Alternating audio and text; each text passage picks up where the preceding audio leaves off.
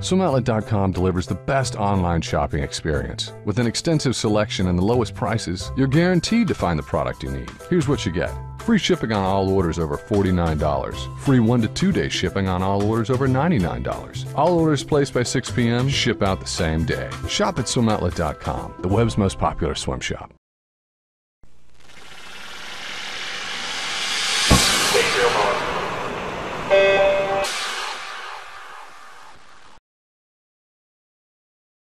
This is a very special morning swim show. I'm here at the Ask a World Clinic here in Las Vegas, Nevada, and I'm here with a guy who probably needs no introduction, but I'll give him one anyway. It's Gary Hall Sr., who's here, you know, kind of in a new role for yourself. You've been a coach for a relatively short period relative to, you know, your swimming career. Tell us how long you've been coaching down there at the race club.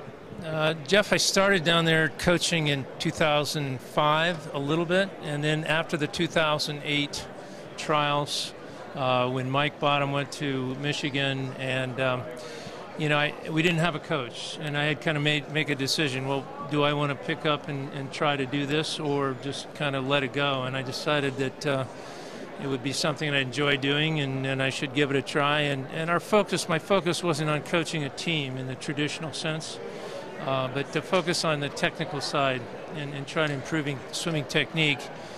It's turned out to be really a wonderful and great experience because you know, I didn't know it at the time, but there's really a kind of an unmet need in America, in the world, to focus on that aspect of swimming. Coaches are great about getting our swimmers physically ready and in shape, tremendous programs, but spend very little time on the technical side. And as we all know, the technique in swimming is so critical, and the faster you get, the more important technique relative to power becomes. Do you think they're not focusing on the technique because the teams are such large numbers and they don't have the time to focus on it? I think that's probably the main reason. Coaches are like watching over a flock of sheep, and when one goes to the bathroom, they got to herd them back into the flock. You see everyone, but you see no one at the same time. You're trying to make sure they make intervals. You're seeing what their times are. But you really have to focus on the details, the little things. And that's why we don't ever take on more than a few swimmers at a time. And we do a lot of time one-on-one. You really have to get underwater. You have to see from above, from front, from the back. You have to really look at the tiny little details. And swimming is kind of an unforgiving sport. If you do something wrong, the water really has no mercy. The drag factors in swimming come into play at very low speeds. So getting people to do the little things right really makes a difference in their time. It's been very gratifying because you can help people a lot without them working any harder, just being more conscious of the little details, getting them to do them. And it does take work to do them right. They don't just happen. You have to make them happen. But by doing that, they become much better swimmers. What's it been like for you to see the sport on the other side now as a coach? Well, for one thing, I have to tell you, I've learned more about swimming as a coach than I ever did as a swimmer or as an administrator or running the race club or the world team in Phoenix or the Phoenix Swim Club. Different roles. But when you're coaching and you're telling somebody what they should or shouldn't do, you know, you better be pretty sure that you're right, because I just hate telling somebody to do the wrong thing. And there is a lot of misinformation out there. There's a lot of people that are going on what they did 20 years ago or things they used to believe were true but have really been proven not to be. So it's made me think more about this sport. And before I tell somebody, then I'm trying to make sure that what I give them is good advice and that it's going to help them. One of the greatest coaches ever in swimming was the coach who kind of helped you to your Olympic success, Doc Counsilman. Is there any philosophies that he had when he was coaching you in Indiana that you feel still apply today that you can use? Yeah, a lot of what Doc coached is still being applied today. I think his book, even today, is extremely relevant. Not everything he got right, but what I loved about Doc was he was really the first coach who really thought about, from a scientific standpoint, physics, physiology, you know, anatomy. He put all of the science and really tried to come up with good reasons why you should do one thing or another. Prior to that, you know, people kind of copied others, or they did it based on their experience of what they thought worked or didn't work. And you know, he was a pretty remarkable guy. He was so knowledgeable. He was a jack of all trades, and he was a PhD in physiology, but his knowledge went way beyond that. He was really a brilliant psychologist, in addition to having tremendous knowledge in physiology, anatomy, physics, and he surrounded himself with a lot of brilliant scientists. You can get too much science in swimming. I think there's a balance that's important. If you just listen to science, they don't have the practical knowledge, and they don't have the experience to know what's really right or wrong. If you just listen to the experience side, they miss out on some really important physical or scientific principles that may help them. So I think the balance is really important. And you talked about him, you know, knowing a lot about the psychology of swimmers. That had to have helped, especially for college-age swimmers, you know, who are really kind of at the peak of their career and, you know, trying to really be at that top of the mountain like you guys were. And I always say this about Doc. He was probably the greatest sports psychologist that I've ever met in any field. When you consider that Indiana in those years, if you looked at it as a country, it was the 5th fastest country of the world. In the Olympics, we would have probably gotten more medals than, well, we would have won more than most countries. But he had a team of thoroughbreds, of really great athletes, all of whom had egos, all of whom had different personalities. Some of them, like Mark Spitz, and you know, those that remember Mark, he was a challenge to coach, a phenomenally talented athlete, but you really had to get into his head to get him to work. And Doc handled John Kinsella and Mike Stam and you know, and me and Mark all differently, but made each of us feel as if we were like his pet, like his favorite.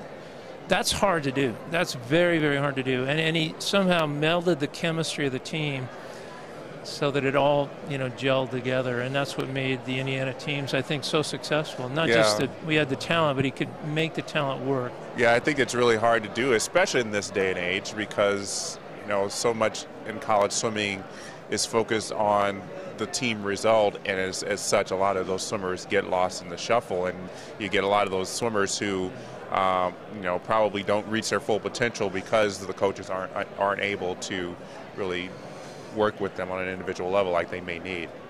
But yeah, Indiana, definitely one of the great college legacies in the 70s, won 6 in a row, and you were part of those, and then moved on to the Olympics. 68 and 72 Olympics, did very well, won a few medals, and we're here at the tail end of the 40th anniversary of those 72 Olympics. I mean, looking back 40 years, obviously that was the Olympics where Mark Spitz won his 7 gold medals, and you were a part of a few of those races. What single memory stands out for you the most?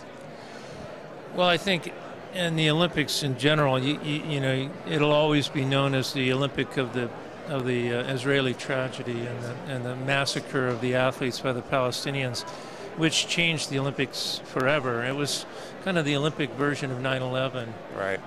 And, you know, at the time, we thought that was the end. We didn't think the Olympics would go on. And what happened, it was fortunate that swimming had ended. But when that happened, it froze everybody. You know, we were just stunned. We were just sitting in our rooms, speechless, depressed, thinking, that's it. You know, it started in 1896 and it ended today in 1972. But they made the right decision. They had a moratorium. We had a funeral service. We all went to the stadium and paid tribute to the Israelis that had died. And the next day was, okay, the Olympics must go on. The games must go on. And they did. Admittedly different, you know, at one time, if you made the Olympic team, your parents could walk into the village and, you know, go around and see athletes, and it was fun to be part of that experience. From that point on, it's Fort Knox. You can't get in there, you can't get out of there unless you're credentialed, and you better not forget your credentials or you're not getting back in. The security has changed immensely. It's driven the cost of the Olympics up tremendously. It doesn't have the same kind of openness feel that it used to, but it's gone from being relatively big in 72 to a huge event today, and so it has to be treated differently. When you look at, let's say, your silver medal in the 200 fly that you won in 72, do you look at it and think about that race, but also think about the fact that, you know, that whole Olympics was dampened by that whole attack? You know, I don't. I think of, as you look back, you take a different view of your Olympic experience than you do at the time. 1972, even though I silver medaled in the 200 fly, it was a bit of disappointment because I should have gold medaled in the 400 IM, and I didn't. I had one bad swim in 3 Olympics, and it was just a day that I woke up and I just didn't have it. And then I think I could have pulled it out if I had been able to keep my composure. It was the hardest day of my life, and I just panicked. Ended up 5th. I went out way too fast, but the worst thing is I destroyed myself because I got so nervous I couldn't eat, and when I couldn't eat, I knew I wouldn't swim well. I carried a lot of burden from that for years. Now I look back and I think it might have been the greatest thing happened to me because it leaves you with a kind of a drive, and I don't mean to sound like winning the gold medal is anything less than an incredible journey. But when you don't win, it's like, okay, now what? Now I got to do something. And it leaves you a little bit hungry in your life to do something. And I'm not certain I would have been the same person had I won that I didn't. But I don't really think now about winning and losing. I think back and think, wow, what an amazing experience it was just to be there. Yeah. And to experience that 3 times, each of them very different. And how lucky I was to be a part of it. And now I look at the medals and think, that's just like frosting on the cake. I was, you know, obviously I was really proud. And then in 76, when I got to carry the flag in this opening ceremony, that was really the highlight of my career. That was the greatest honor that I achieved. Yeah, I was going to ask you what you thought was the highlight, and I was instantly thinking you were going to say carrying the flag, because, I mean, you're basically representing your nation across all sports, not just swimming. It's, you know, we all are proud of being American, I hope, and we want to have a moment where we can really exemplify that and live that. And for me, that moment was the moment where I could be most proud of my country. And the way I was selected, it was really an honor by being selected by my peers, my teammates. But to carry that stars and stripe and to walk in and hear 80,000 people cheer for you, it was a goosebump moment. And it's one that I just always look back and I think that was the highlight of my career. Not in the pool, walking 400 meters around that track in Montreal, holding that red, white, and blue. It was a great feeling. Yeah, I'll come back to the 76 Olympics in a minute. I want to talk about 72. Obviously, as I said, was the big meet for Mark Spitz. That 200 fly, and a lot of people had kind of thought you would win the gold medal. Coming into that race, knowing what Mark had been expected to do, that was his first of his 7 gold medals. Were you thinking, I want to be the one to kind of stop this history? Were you thinking at all of Mark Spitz, or were you kind of in this bubble, I'm just Gary Hall and I'm going to swim the best race I can? No, you can't be in a race with Mark Spitz and not think about him. But anyone at that level doesn't really think they're going to get beat by anybody. And if you do, you're probably not going to make it to that level. So I never relinquished that race to Mark. Mark was a better swimmer than me, and he proved that. More talented. But the year before that, we had almost tied to the 100th of a second at 200 fly. The year before that, I'd beaten him. We'd always had close races. And in 72, he made a breakthrough. He really went to a different level, and he left the rest of the world behind, including me. But as I trained, I had 3 events there. I had the 200 IM, 400 IM, and the 200 fly. The 200 fly was the first day. It was the first event of the first day. And Mark was interesting. If Mark started a meet really well, he was unstoppable. But if he had a bad swim or somebody beat him in the first event, that whole event for him would have been different. He would not have gotten what he did, and he would not have gone on to swim the way he did. But once he got on a roll, he was incredible. He deserved and earned those 7 gold medals. But that 200 fly set him up for a great Olympics. I ended up swimming a second faster than my best time. I was way behind him, but I still swam a smart race. I didn't let him take me out. He went out fast, And I knew if I tried to hang with him, I wouldn't. Yeah. So I hung back a little bit, and I actually was pulling up, but it was too late. I couldn't catch him. I still was happy. I was really pleased that I got the time I did, and I really didn't. Yes, I would have loved to have won, but I really didn't think about that. I was trying to achieve a certain time. I did that time, and that was what made me happy. And to win the medal was just extra. Yeah, and then the 76 Olympics, I mean, the United States winning 12 of 13 events. I mean, just absolute dominance. I mean, to be a part of that, I mean, it had to be a real big sense of pride knowing that the United States was so good. I mean, that's something that hasn't been seen since, that, you know, that any country can be so dominant. Well, that, you know, next to carrying the flag, another proud moment is what those men did that year. And the women, too. I don't want to slight the women, right, because I'd have to say if you picked out a single event that was the most remarkable, not just for those Olympics, maybe if the people would appreciate the odds they were up against, the women's 400 free relay at the end of that Olympics to beat the East Germans when they knew, you know, our women knew they were doping and cheating, and they said, we're going to beat them anyway. And they did. And they all swam way above their heads to do that. But the men's side was just an incredible experience, being part of that, winning every gold medal but one, sweeping, I think, 6 out of the 11 individual events, setting a world record in every event we won. It was an incredible experience of team building and how a team can affect each of our own experience and performance. Out of the, I don't know, 25 or 26 swimmers, there was only one swimmer on that team who did not achieve his personal best time. And it wasn't just by a couple of tenths. Remember, the trials were only 5 weeks before that. Mm-hmm. Nobody then nor now really swam through the trials. You shaved, you peaked, you went for it. It's the only way you're going to make it. And then 5 weeks later or 4 weeks later, we come back and everybody dropped their time by a second, 2 seconds. And John Neighbor in the 100 backstroke to beat Roland Mathis went from 56 high at the trials to 55.4. Who does that in 1 month? Absolutely. I mean, swims like that were just beyond what we ever thought we could do. And the only reason that happened was because we were swimming for each other. We weren't swimming as individuals. We were swimming for each other. And we had a little ritual we went through every day. We carried the flag and a broom over to the pool, arm in arm, chanting sweep, sweep, sweep. We cheered for each other.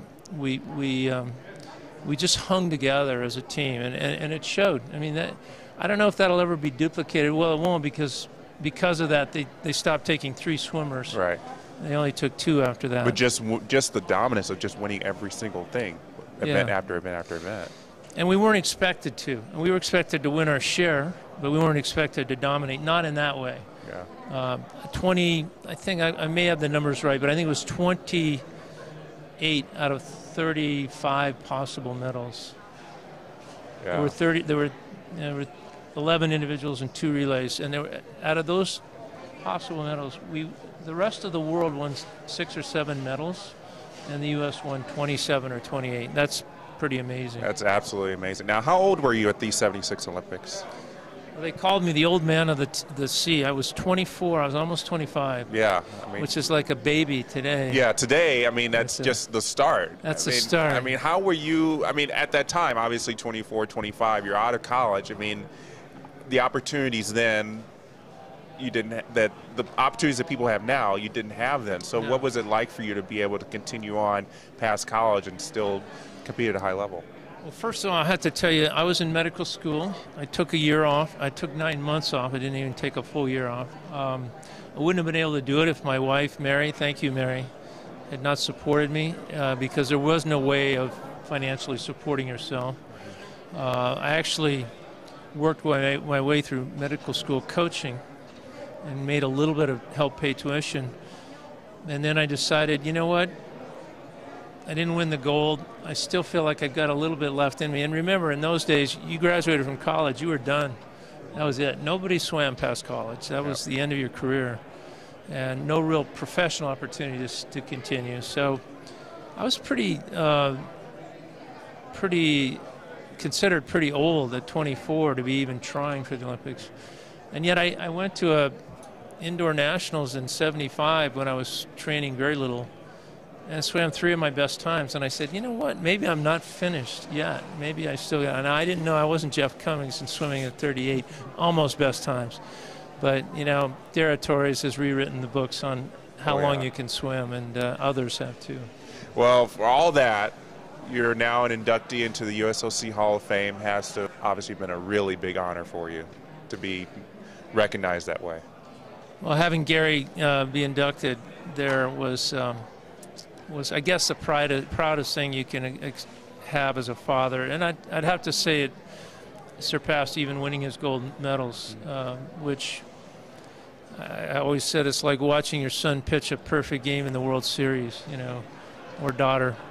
But being there just in July or June at the Olympic Hall of Fame, and see Gary get inducted in a very, very elite crowd of swimmers. I think there's only 15 swimmers in the entire history of the modern Olympics that have been inducted into the Hall of Fame, the Olympic Hall of Fame.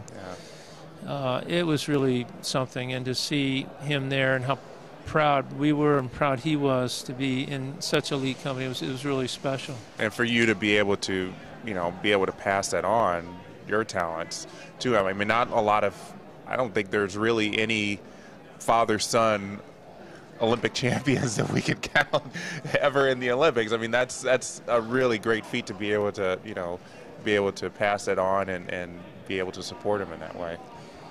Well, you know, I love swimming, and I'm passionate about the sport. And we had 6 children, and Gary was the oldest, and they all swam. And they weren't all Olympic caliber, obviously. Some were really good, and some were okay, and some weren't as good. But you know what? They all loved the sport, and they all got something out of it. And I think Gary had the hardest job because, or maybe Richard, my middle son, because, you know, they had pretty tough act to follow. Yeah. And when you're starting them out in their career, you don't think about that. You don't even think they're going to make the Olympics. You hope they get across the pool, and then later you say, wait a minute, maybe I put them in a tough situation here. But it's too late. You can't turn back. I do it all over again, but I have to say that it puts an inordinate amount of pressure without even trying to. It just is there. And so for him to overcome the pressure of making the Olympics and then having to, you know, follow that tradition is very, very tough. And I have to say he did an amazing job of just putting that aside and being Gary and being himself, and kind of added a lot of personality to the sport, I think. Absolutely. I think he definitely brought a lot of, like you said, personality that will definitely make him, like you, one of the most memorable people to ever grace this sport, Gary. I think it's a great tribute to the Hall family that you know, not just you but Gary Jr. have really graced the sport in so many ways. Thanks so much for taking time to sit and talk with us, and enjoy the rest of learning more about being a coach here in Las Vegas. I will, and it's fun to learn. It's always, you never stop learning. So Jeff, thank you. It's been a great pleasure. I appreciate you having us on the show. My pleasure. So that's Gary Hall Sr. joining us here from the ASCA Convention. I'm Jeff Cummings, and thanks for watching.